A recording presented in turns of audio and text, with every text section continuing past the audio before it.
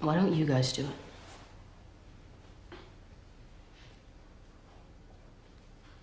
Because we don't feel the need to, Johnny. That's all. So if you felt the need to, you would kill someone tonight?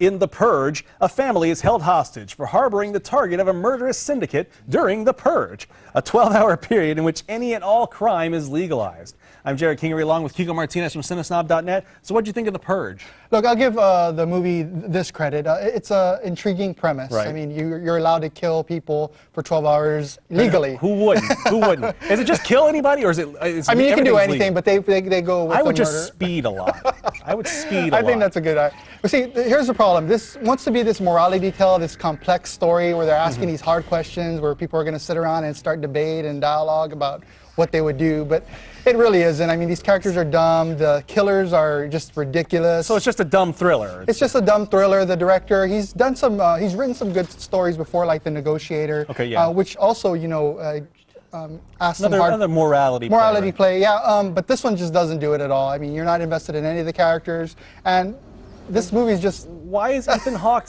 doing all these kind of horror thriller movies? You know, now? he likes. I mean, I'm not really sure about that, but I mean, he is in some good movies. He's an Oscar-nominated actor. He's coming out in Richard Linklater's new film. He has mortgage payments, I guess. Maybe. All right, what's your grade for this? This is the worst thing I've seen all year. This is the first F of my 2013. First F of 2013. That is actually a little lower than the critical average, not by much, of a D-. All right, remember, before you head out to the theater this weekend, be sure to check out the rest of our reviews here on News4SA.com.